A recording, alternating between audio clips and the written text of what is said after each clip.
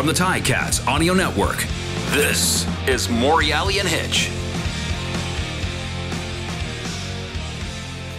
All right, welcome everybody. I'm Mike Morreale. That's Rob Hitchcock, and welcome back to another episode of the Ticat's Audio Network. Oh, it's not the Ticat's. It's the Morreale and Hitch podcast on the Ticat's Audio Network. Hey, we have to plug the Cats too, though, because they hired us. That's right. I just got mad at you for screwing up on a promo, and I just screwed up the intro. But anyways, yeah, Robbie, it's good to see you, buddy. We talked yesterday a little bit, which is 5 rare. minutes. Which is rare. Actually, it was Dave talking to us. We didn't really talk. And just to make it clear to everyone that's listening, we didn't go over anything. Oh no, nothing. Oh my gosh. Okay, I see that for those of you who can't see, you're outside again. The wind's blowing and the birds are chirping in the background. But that looks like a beautiful day in Grimsby. It's a beautiful day in Grimsby, buddy, and lots of good things happen. Maybe not so much for the Cats at this point in time. They're still struggling to get their first win. They do have a good opportunity in the next few weeks to make that happen against the East. But, what's your take so far at the start of the season, Rob? Well, I think I mentioned it yesterday. They're one game away from first place. Yes. Being 0-4. I'm glad that we didn't talk last week because I already forgot the game from 2 weeks ago. But you know what? It was, again, it seems like the same theme every single week. Guys are finding a way to lose, but they got beat. And, they're not that far away. I keep bringing back, I think it was the 97 season when we were 2-16 or 1-17. I'm not quite sure what we were in 97, but remember we were losing games by 3 points. We were losing by 1, by 6. I think it was a total of 8 or 9 games we lost by 21 points. And they're, again, no panic. They're a lot better than we were. And they were a lot better now than we were back then. For sure. And we had some players too. Yeah. On our team. Remember that team? We had some really good players. But I have a feeling that because the East is playing like everyone's playing like garbage right now. You're right. They've got like Montreal, Toronto, They've got a bunch of East games, and they've just got to win those ones, and then you're in the playoffs. So there's still lots of games to go. How about you? Lots of games to go. I think they're just underperforming at the key times. Right, good teams win when they have a lead. They build on that lead. They don't let leads get away from them. So they've certainly had that to work on, and they've had the bye week. And you and I know the bye weeks are great when you come off a win. When you come off a loss, that's long. That's a long week. You know why? Because when we lost going into a bye, you feel like you have to go in and watch film. You have to go in and see. You want to take a few days with your family because that's what a bye is about. It's not about taking the whole week off. No. You work out and you do your stuff, but guys are probably on each other. The vets are probably saying, get in here every day. Let's watch some film. Because that's the panic button, but it's not. But I do tell you on the offense, I think, I got to get on Dane a little bit. I think he's got 8 picks and 5 fumbles, just him. Yeah. That's tough in 4 games. You can't turn the ball over and win. You just can't. And I'm not blaming everything on him. I mean, it's a team game. It's offense game. I mean, the offensive line at the beginning wasn't playing all that well, and they're playing some really good defenses. I mean, Winnipeg, Saskatchewan, everyone's got some great defenses, but when you're going up against some of the best, they held their own, but you just can't turn the ball over. Can't do it. You can't do it. And let's turn the page. Well, not really turn the page. Let's talk briefly about finally the CFL stepped up and handed that idiot in Saskatchewan a 4-game suspension. Do you think it's enough? I don't. Well, I've seen some worse hits and getting 2 games, but I think the way that it happened and it led up to that hit because he did go low even though he got blocked. He did go low right at his legs, which pissed me off. And I said to this the other day to you, I think he was walking off the field, flexing in Saskatchewan, flexing to the fans. And there's a couple in there that were cheering, but the majority of the fans weren't doing anything, which I applaud Saskatchewan fans for doing that. But when you got a guy walking by your bench, they're his own bench, and he's doing this and flexing, that guy needs to go. He needs to go. And your own team doesn't stop him? If back in our day, if one of our guys just hurt a player and was walking off in either win, flexing in front of our bench, he'd get a beating. He'd get a beating. Maybe something was said. We don't know. Maybe something was said to him in the change room, which I think some of the veteran guys would have probably said something to him. But I hear that was an ongoing. He did that. He used to do that in university as well. Yeah. From what I heard. So you know what? He's got a hot head. There's no room for that in our game. I say get rid of him, especially Mazzoli. He's out, what, 10, 12? I don't know how long he's out, but they say 10, 12 weeks. Yeah, well, see, right there, he should be gone. I don't care any type of hit like that. I agree. I think he's got to be gone because up until yesterday, and even including, I guess, today and yesterday, all the talk about the CFL has been about this stupid guy. So never mind all the touchdowns that are being scored and the catches that are being made. They're talking about this guy. So that's a black mark. Like he's got to go, in my opinion. Now, I understand the dynamics of the Players Association very well firsthand, that they're going to challenge this because they got to represent this guy as a dues-paying member. But Jeremiah Mazzoli's a dues-paying member too, and he is a starting quarterback in this league. And I think you'll agree with me. And this is no slight on anybody, but there are only certain amount of quality quarterbacks playing professional football. Like you look at the NFL, there's maybe 15 like studs, and then there's 20 that are right? Like, and then there's probably 4 that are like, well, not a chance. So you can't afford to try to be one of the top teams in leagues in the world and attract fans with this high scoring, all this stuff, if you don't have a quarterback. So you got to protect your quarterback, and I don't just mean your offensive lineman. I mean the league. You got to protect your quarterbacks. That's the way I look at it.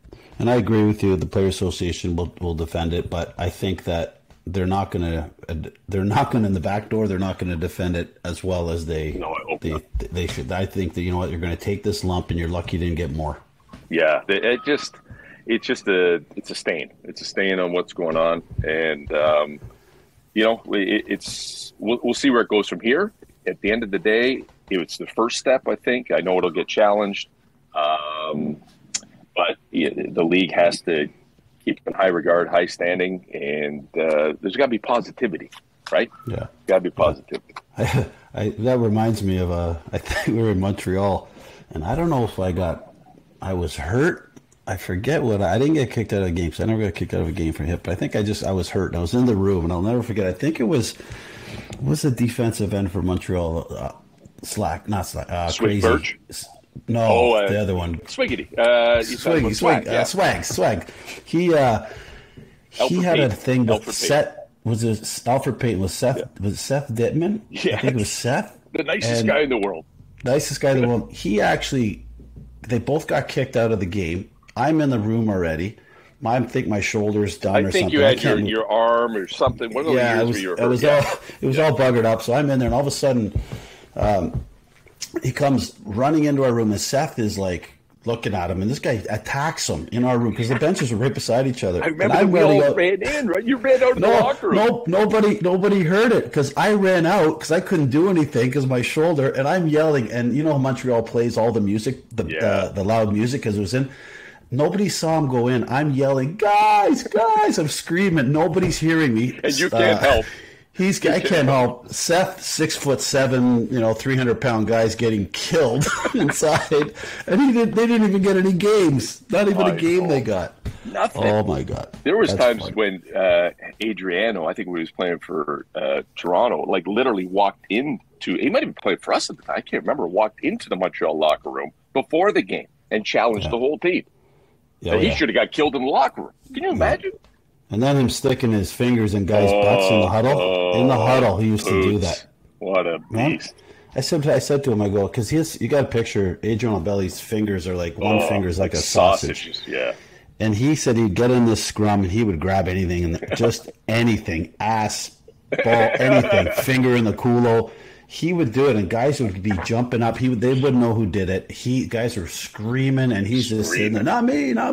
Oh, what an animal. And then we get him on the show, right? We get him on the podcast, like a year ago, and he's like prim and proper, doesn't say nothing. He's in his office. Well, come on. He's lucky the refs didn't smell his fingers. Hey, Butko, how we doing? We got our special guest. Oh, we do. Oh. Okay, so here's the setup. We've been going now, 4 weeks in a row, I think. We've had started with Wood, with Darren Flutie. We had Danny Mack. We had our Joe friend Mumford. Joe Mumford. And the latest was Jimmy, Dave Hack. Yes. So today marks, I guess, the 5th guest in a row on this show. So I guess with David, without further ado, and again, to preface this, Rob and I have no idea who this is going to be. Let's hope it's good, okay? Let's hope this is worthy of joining the cast of characters that come on before. So without further ado, David, let's introduce the guest. Oh my goodness. No way.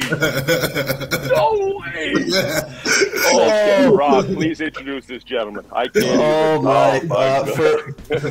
Calvin, for lots of our fans on our podcast, I'm going to introduce one of the hardest hitting, nicest gentleman, best football player I've ever played with, Calvin Tiggle, middle linebacker for the Cats. I love you, man. I haven't seen you forever. How are you? Man, I love y'all too, man. Thanks for the invite. I know it's a surprise to y'all. When I heard that it can, I can surprise y'all, say, oh my God, one of my 2 favorite guys, most definitely. Oh, this is awesome. So, Tiggs, the last time we saw Tiggs was at our 99 reunion, and he came in late, and I'll never forget when you walked into that room. It was like a standing ovation. We were so excited. We were so excited to see you, man, and I'm excited to see you today. This is awesome. Oh, man, and you know what you just commented on, it was the same for me. When I saw all of y'all, it just brought back so many memories. I had tears forming up in my eyes. I'm like, wait a minute, I can't be showing my tears now. It was great seeing everyone, man, and I just congratulations again, Hitchcock. Most definitely well deserved. Oh, thanks, Cal. I mean, for those again, Calvin Tiggle, we call you Tiggs. We're going to call you Tiggs through the show, but we have to kind of say your name a few times because people want to know who they're talking to. Cal, I mean, I saw you in '99 as well. Just the hair on my arms stood up when I saw you walk in, and because we haven't seen you since really 2000 or 99, maybe 2000, 2001, I think was kind of the last time. I think. Yes, that was a long ass time. Yes, it was. I mean, and then, to see all of y'all together and again, and like I said, it just brought back so many memories and fun times. We went through some hard times, but yet we prevailed and stayed together, and it turned out to be good times. So that right there is a memory we'll never forget. Man, so Tiggs, I mean, like I got the pleasure of playing with you in Toronto first, right? Yes. Like we got played in Toronto.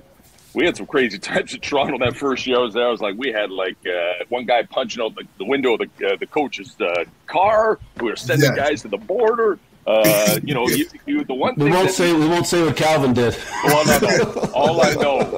All I know is that if you had Calvin Tiggle on your team, you didn't worry too much about nothing.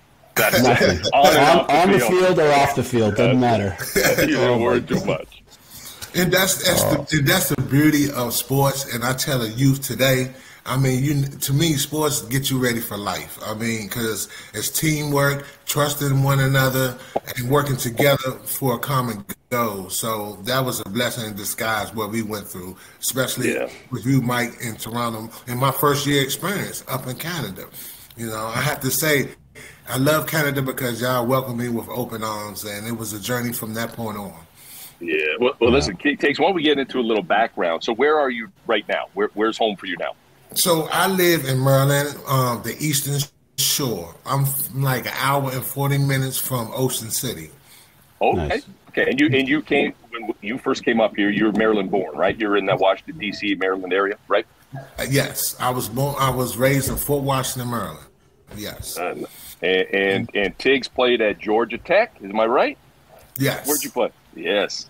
Yes. So I like for a young guy like me coming in and playing U Sports or CIS football, whatever that was at that time, we didn't have linebackers in university like Calvin Tiggle. So when I saw Calvin and his ability, and Rob, you'll appreciate it because you watch this like daily. Your ability, Tiggs, to attack people at the line of scrimmage and submarine them. Like, where did that come from, man? That was like crazy. It's Boys Club. I was, especially the neighborhood, because we used to play throw up tackle like all the time, and for some reason I always used to play with the older guys. The older guys used to have me out there with them. They used to knock me down, make me get up, and I thank them to the day because they made me who I am. Don't be scared, go for it. And then for me to have the advantage with the bigger guys, I know I had to make the impact first. And that's where it all started from. That was incredible. I mean, Rob, you talk a little bit about Tiggs from a defensive point of view, like what he meant to you in your position. Well, I think for me, being a safety and being right behind Tiggs, it allowed me to be a better player as well, because I just watched the way he shot the gaps. And believe me, he's an unbelievable player. Like, it's one of the best, hardest hitters I've ever seen, besides myself. No, I'm just kidding.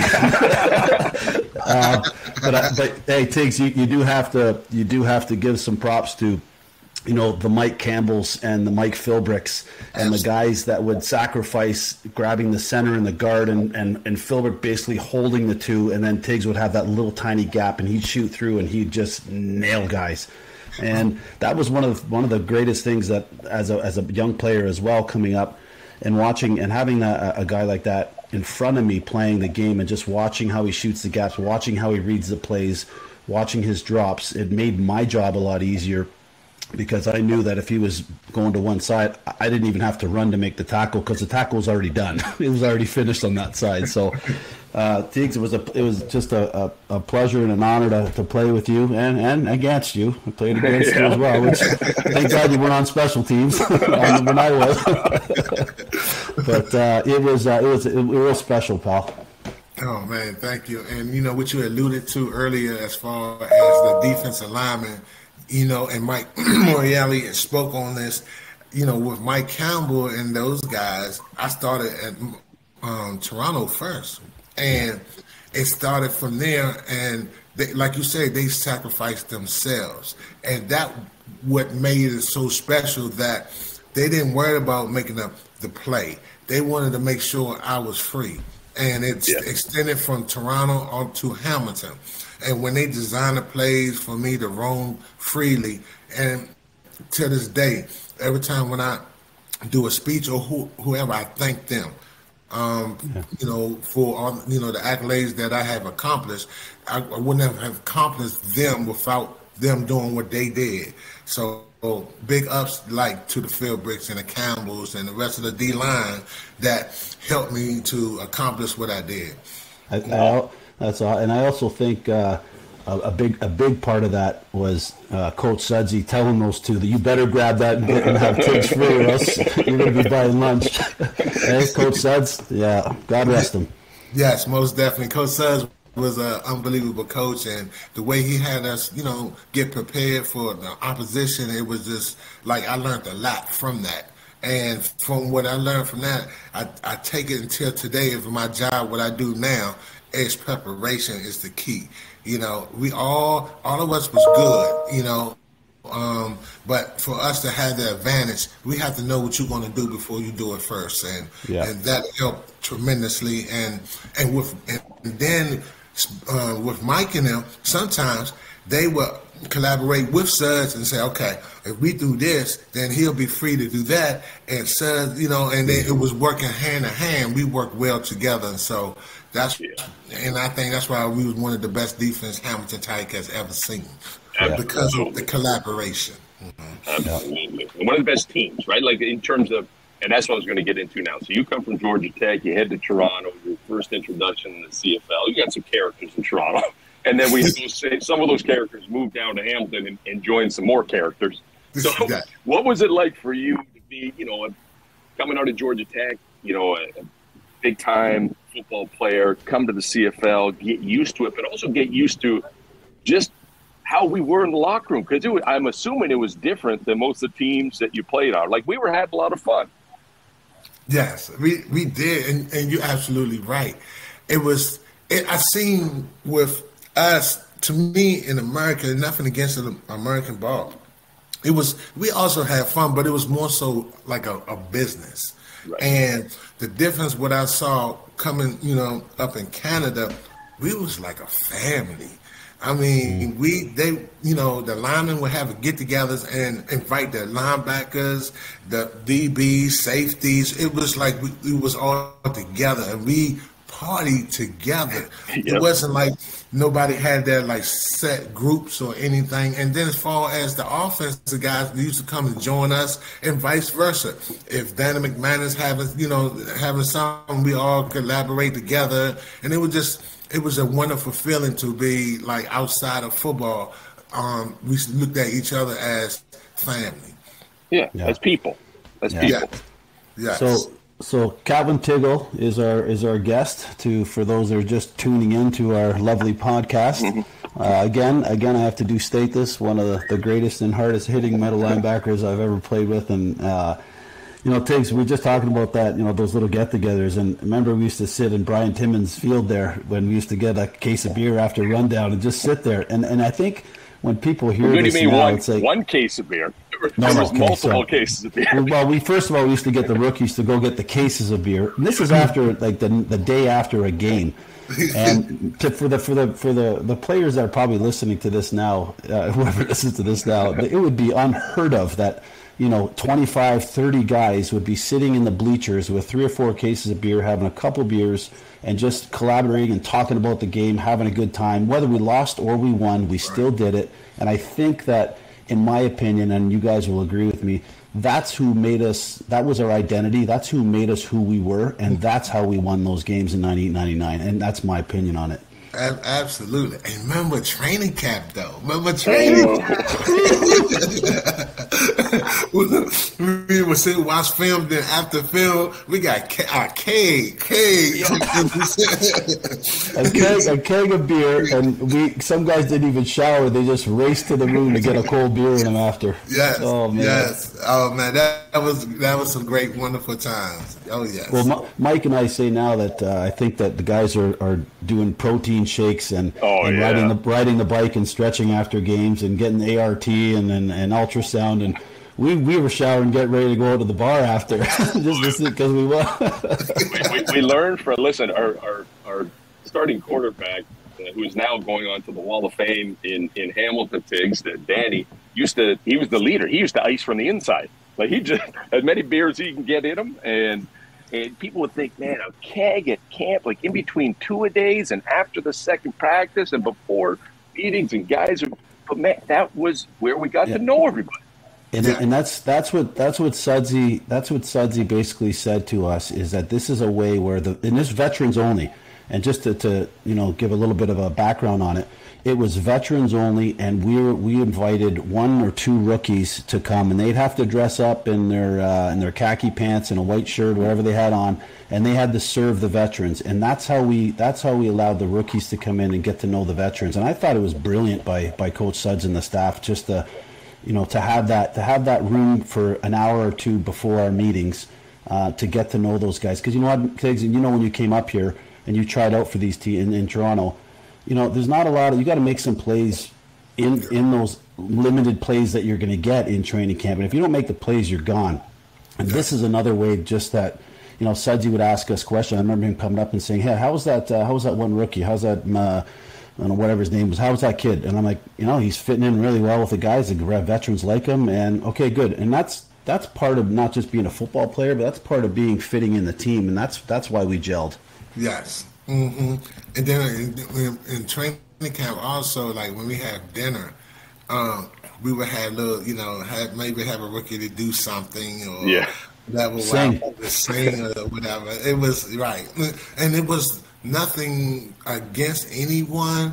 It was just fun times, and the rookie and I saw the rookies, they had a great time doing it as well, because they made them comfortable, fit in, and it was just building. To me, it was building a true family. That's what it was. I mean, even the beer room, Rob talks about having the rookies serve us. It was like for one time. They served us once, and then they joined it, and then they could be part of that group, and then the next group, and then the rookies talk. And they're like, "Hey, I want to be the next one to serve you guys beer. I want to get into that room."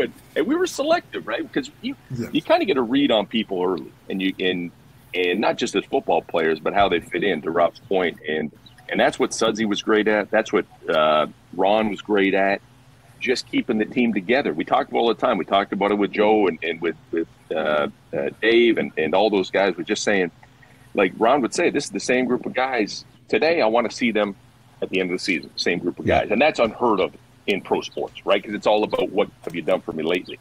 But, right.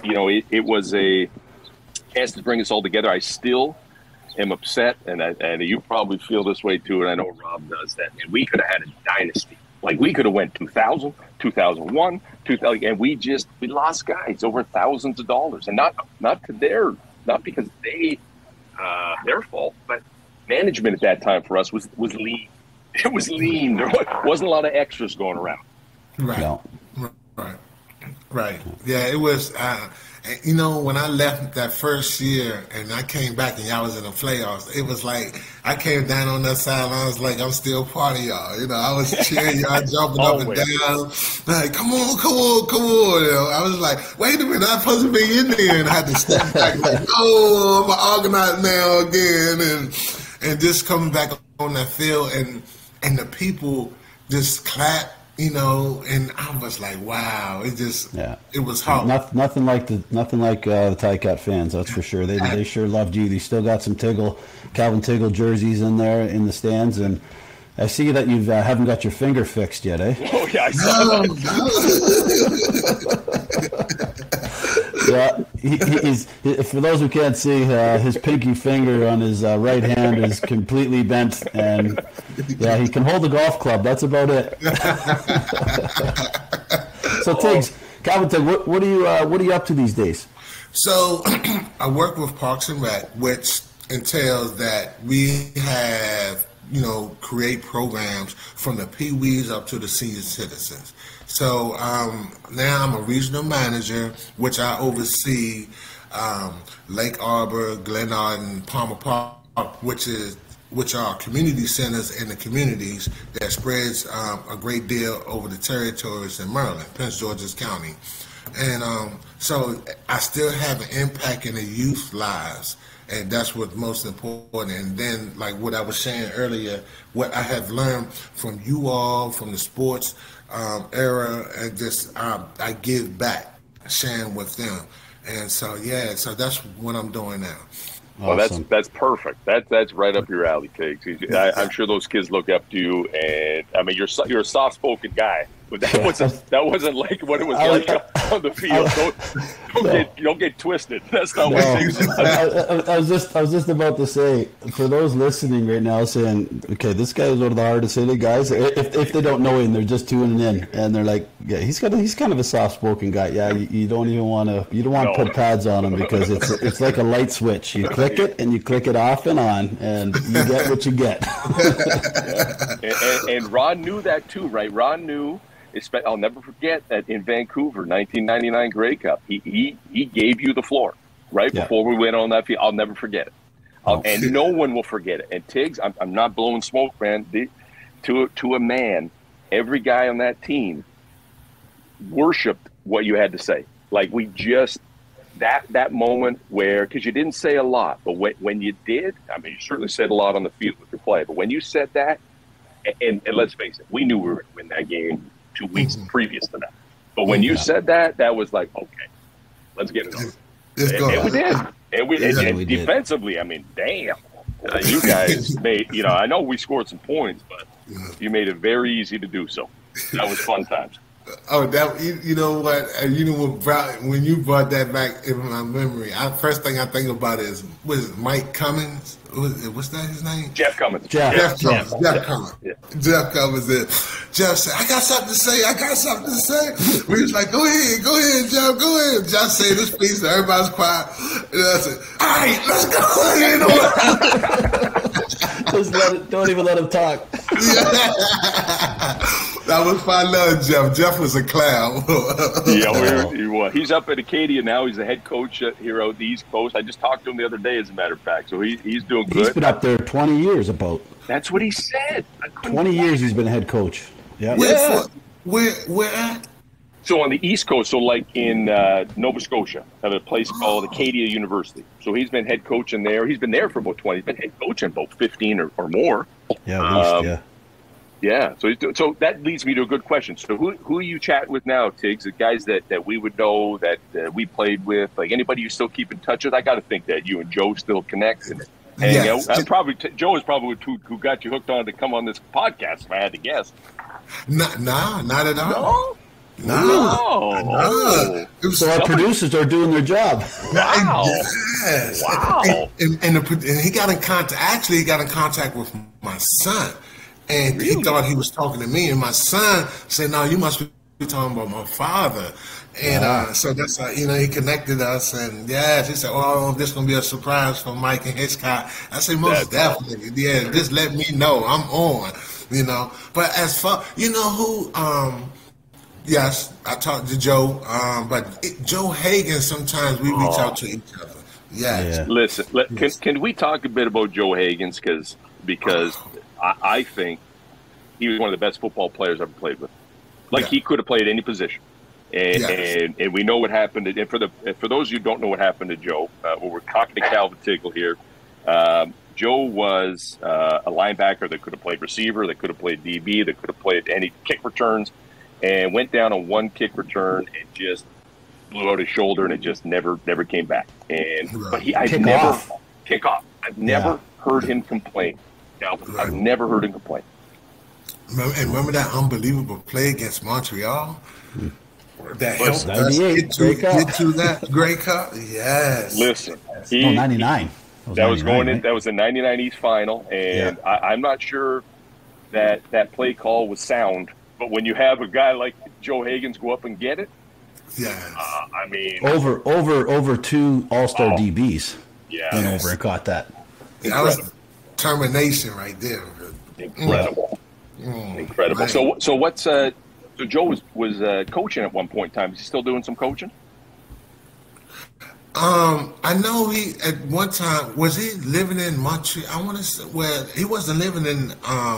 He was in Guelph, I think, helping for a while, or Waterloo, doing some university coaching. But I haven't seen him since we got together. I haven't seen anybody since we got together for that 99 reunion. So when you're talking to him, Joe would, like, on my birthdays, Joe would text me happy birthday and stuff like that. We really didn't get in depth of what each other doing, but we just, he'd keep up and just, happy Father's Day, happy birthday. I was like, hey, Joe, what's going on? Whatever. Yeah. But other than that, Mike, Joe, both Joes, and I know Joe would hook us up, and we might be on the three-way with Archie once in the blue. Oh, that's my boy, Arch. I love Arch. Just something about Archie, that was my guy that he just loved to play the game. He just loved to play the game, and he was tough, and he was a character. And I just loved him. I mean, we had so many guys, and I can't narrow it down because we just had at every position we had, if not every guy, the majority of the guys were, I would say everybody. They were the right people. Yes, it was right, and he had that humor that put a smile on your face. I just remember us going back to the Grey Cup the second time, and we landed in the airport, and the cameraman came in. Archie was like, "We're back."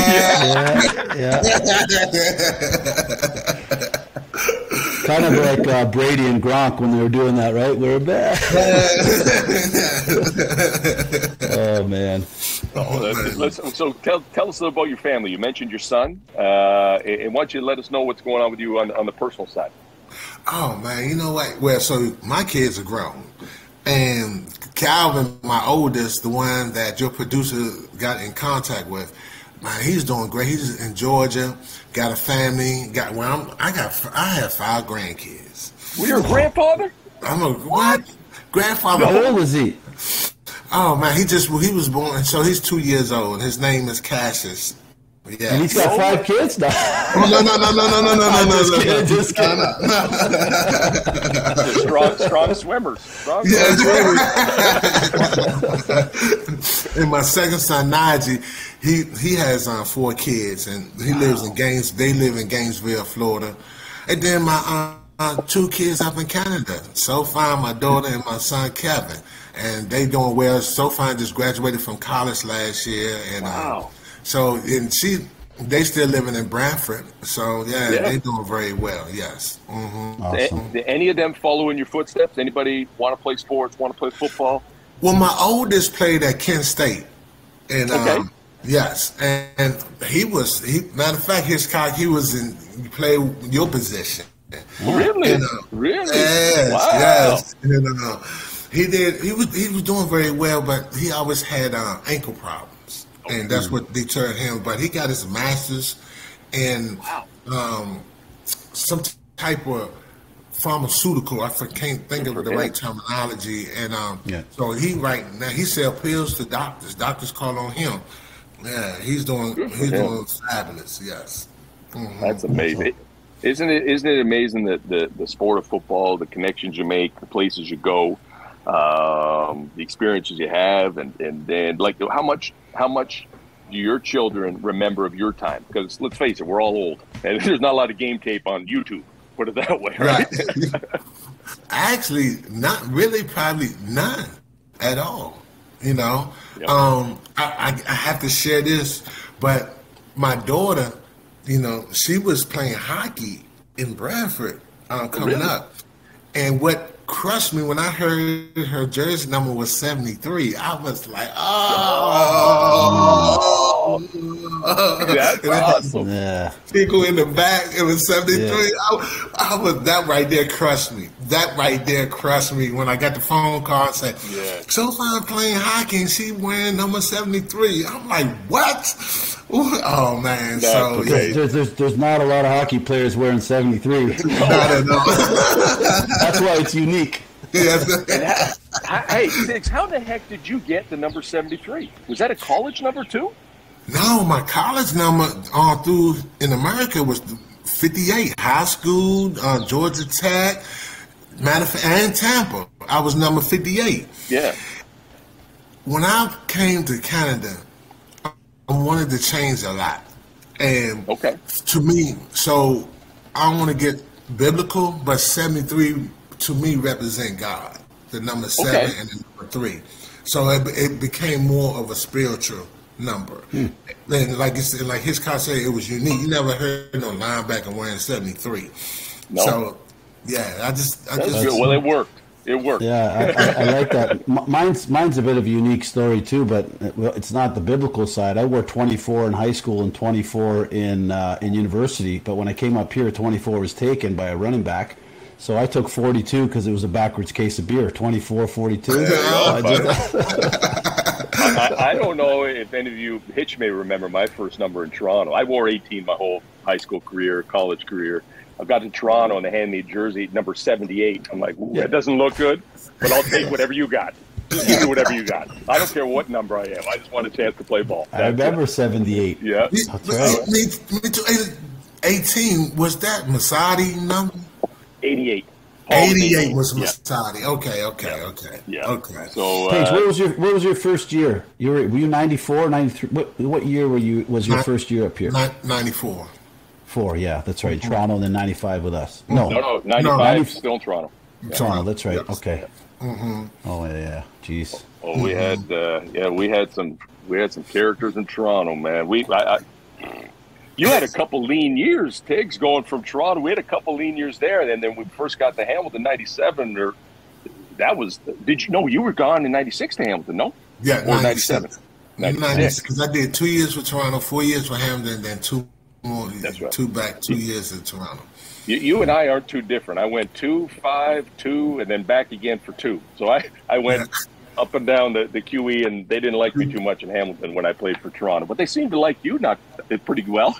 Not so much me. I heard some boos, but I heard a lot of claps at the same time. Absolutely.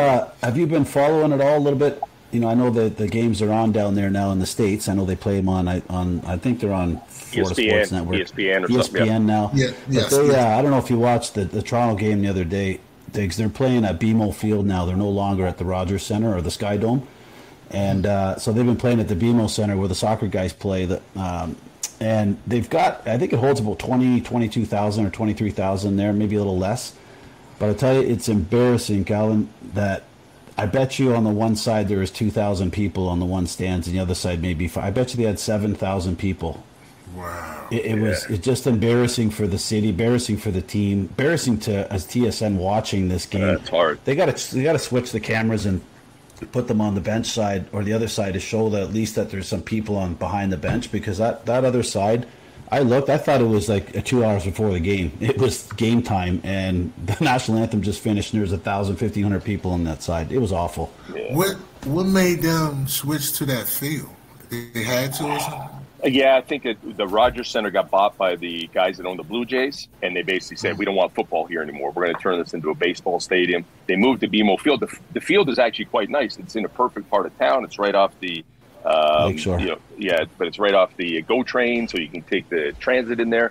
It just, for whatever reason, it's just never been able to take foothold there. But you go down the highway to Hamilton, and that place is packed all day long. And I guess that was your first taste, right, of seeing that new field when you rolled in there a couple of years ago. What was your first impression?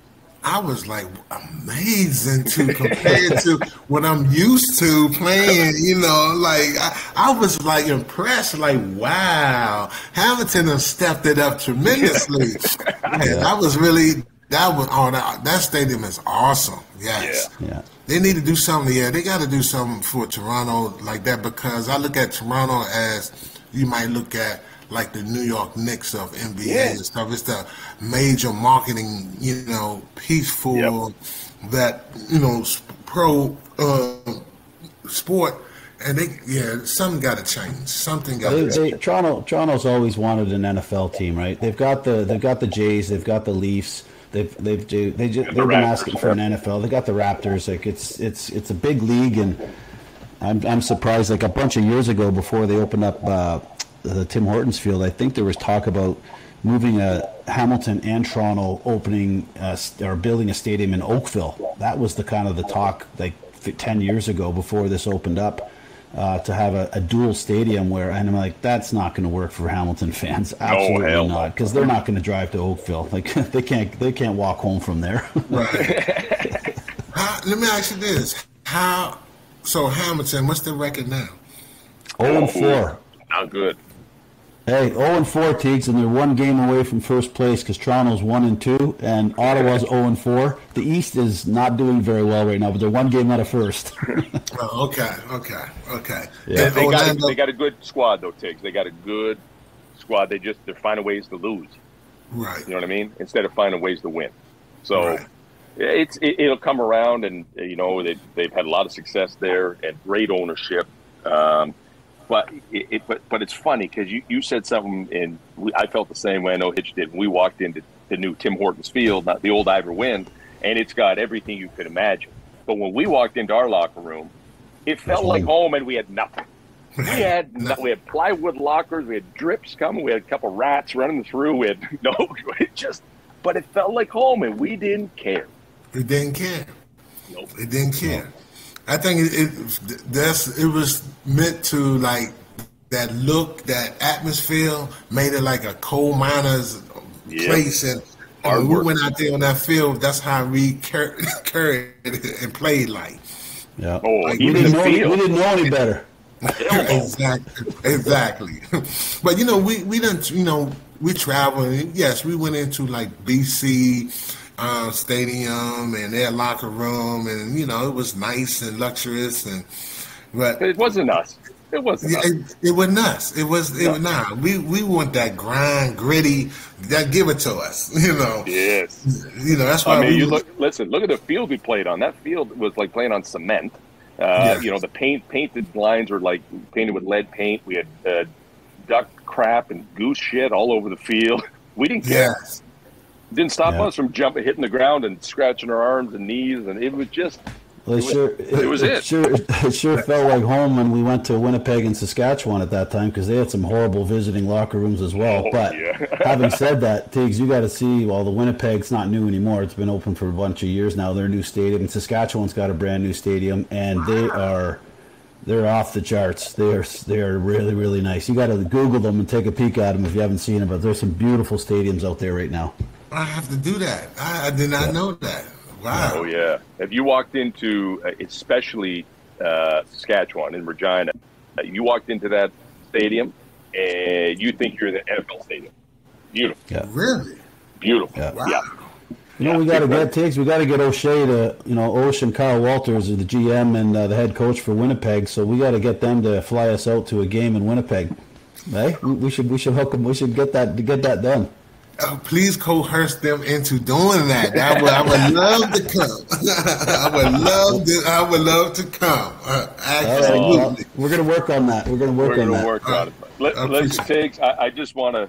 We could talk forever. This is a thrill. If you would have seen our faces, I hope you did at the beginning when you came on. I mean, that was a moment. So I want to thank you for that. Y'all didn't know I was coming on? We had no idea. No idea. No idea. We knew we had a guest. They don't tell us, Tiggs. I swear to God, they did not tell us. They don't tell us on anybody that they're bringing in a special guest. So. Oh, okay, cool. That's nice. I like that. They told me you didn't know, but I thought by the time I'm trying to hook up, trying to get in and stuff, then you see the name. You still didn't see. They keep you on that. There's like a back end, so we don't see you until they let you on. So we have no idea who it is. So and before we sign off, you do have to stay on for a couple of minutes or maybe a minute after, because our producer needs to keep you on just for another minute or so after we say goodbye. So how's that one? Yeah. Okay. Well, but why don't we do that, Robbie? And I hate to do this because I feel like I just want to go down to the beer room with Tiggs right now and just hang out and keep the stories going. But we love you. We love you, brother. It's great to see you, man. It's a pleasure. Good luck to you and your family, and I hope to see you again soon and talk to you soon. Calvin, love you, man. And hey, again, such an honor for you to come on this with us, and so nice to see your face. And I miss you, pal. Love you, buddy. Man, I love you all too, and thank y'all for having me. And I appreciate y'all. Please have me again. You must. Yes, we will. We will. Well, we're signing off here. Yeah, we're going to sign off now. This is Mike Morreale. That's Rob Hitchcock and the incredible Calvin Tiggle on the Morreale and Hitch podcast here on the Ticat Audio Network. Talk to you soon. That's another episode of Morreale and Hitch on the Ticats Audio Network. Have a question or a comment for them? Email us at mnh@ticats.ca. That's MANDH@ticats.ca.